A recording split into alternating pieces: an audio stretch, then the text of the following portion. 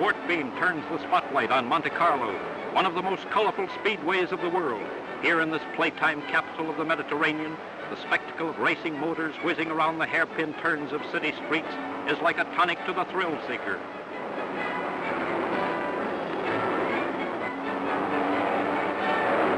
The most hazardous sport in the world, automobile racing grips drivers and spectators alike. It's the lure of the unexpected, for on the Speedway, anything can happen and usually does.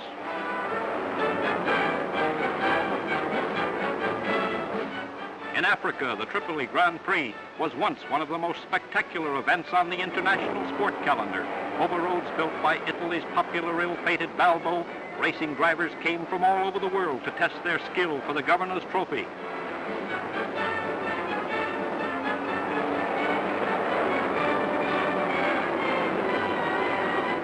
Turban natives find a curious delight in following the duels of the white man's great streamlined juggernauts. No camel of the most faithful ever fled across desert sands with the speed of these benzol-belching behemoths.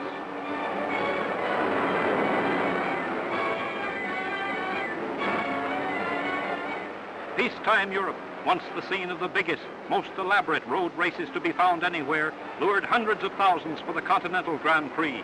Over hill and dale, through forest and glen, the experts send their metal monsters at breathtaking pace.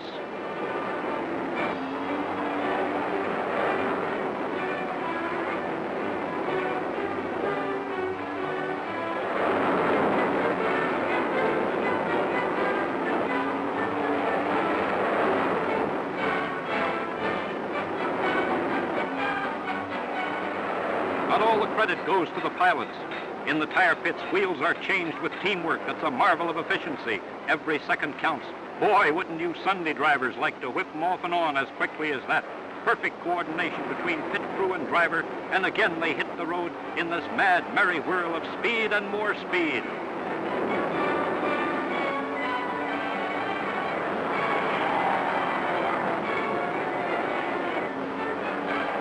Even the cameraman takes a chance getting close-ups of these babies. Look out, brother, that's just a sample. And still they come. The winner of this classic is a national hero. No place for amateurs here.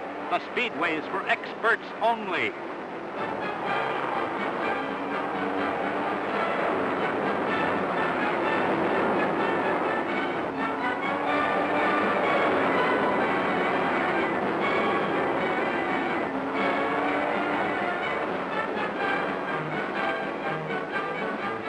England's famous Donington Park.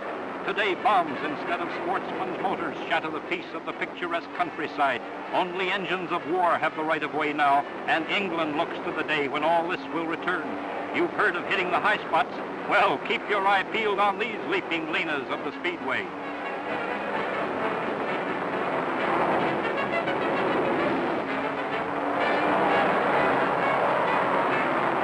In America, the dirt track is the meeting place of the speed demons.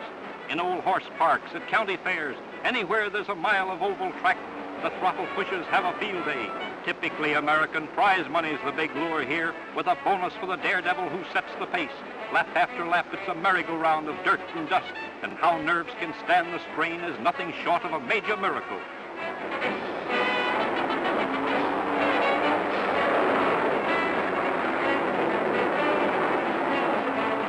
Stripped of every non-essential part, the cars tear around at better than 100 miles an hour. Push out in front and stay there is the only rule they know, and boy, that's just what they're doing. Jamming into the home stretch, and the traffic's something terrific. Converted stock jobs or racing specials, it's every man for himself, and the head man in this grease derby deserves all he gets. The midget racers have their own speedway. Like 5 to 750-pound jobs, they develop up to 120 horsepower and can do 2 miles a minute on the straightaways. Fast and hot, they're a handful to manage.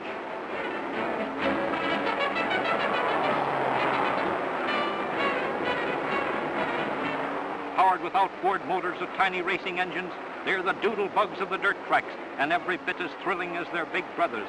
Many a veteran got his start in them. Personally, we'll take the stops. Uh-oh.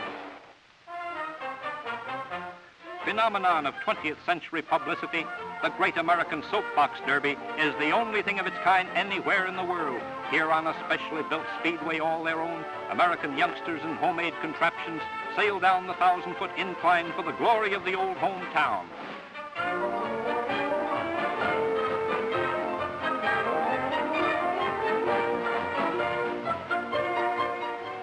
Age limits 11 to 15, speed limits 35, and some do it. Luring huge throngs to each annual derby, the Soapbox Classic is becoming a national institution. Yes, even here they sometimes crack up. Nothing serious though, and on they go toward the grandest prize of any track, a 4-year college scholarship at the School of the Winner's Choice. That, boys and girls, is a bonus worth working for.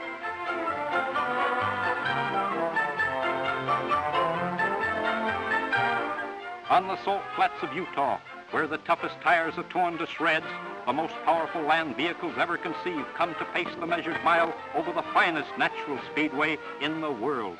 England's Captain Easton and Sir Malcolm Campbell, America's Ab Jenkins. Here's where they all come to seek man's enduring quest for speed and more speed.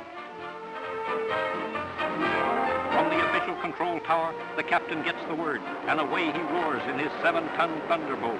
Eyes glued to the black guideline, he shatters 60 records in 48 hours.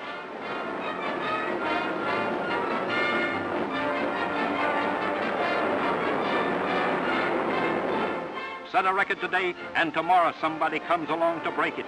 Sportsman John Cobb in his ice-cooled Railton Red Land. His goal, 369 miles an hour, better than 6 miles a minute, and believe it or not, he does it. Even the camera plane can't keep up with Cobb, speed king of the world.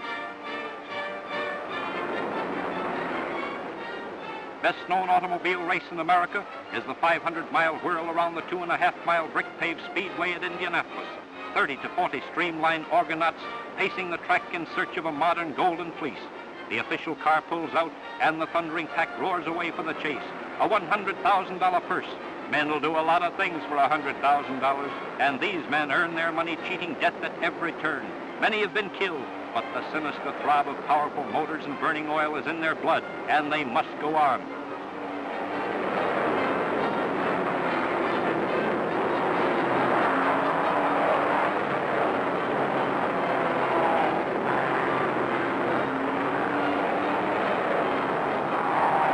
Sometime during the 4-hour grind, each car must go to the pit for refueling and tires.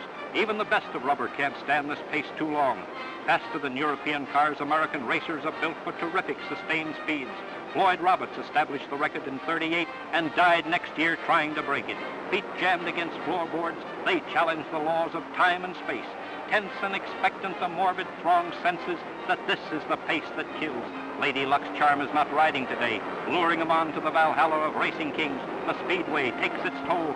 The motor world salutes them, America's pioneers in the world's greatest race for speed.